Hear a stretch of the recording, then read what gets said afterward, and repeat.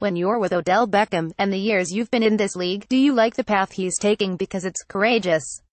Or are there times you want to say, listen, young fella, I've made some mistakes. How is your relationship with him, and what do you make of the path he is taking? I love the path that he's taking.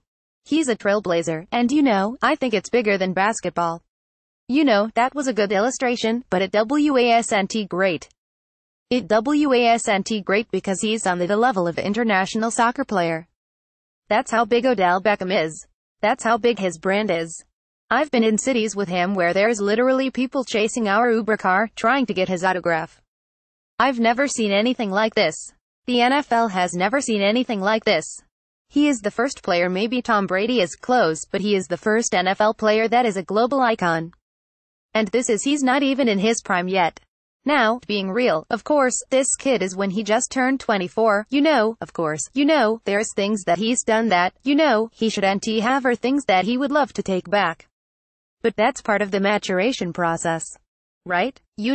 But what happens is we throw these kids, men and women, in the spotlight, and they're still kids, 20, 21, 22, 23, 24, 25. And they're growing up in front of us, and we hold them to a higher standard because they are public figures. But I think we always have to remember that, that's part of the process, and they're just living out their lives on the screen.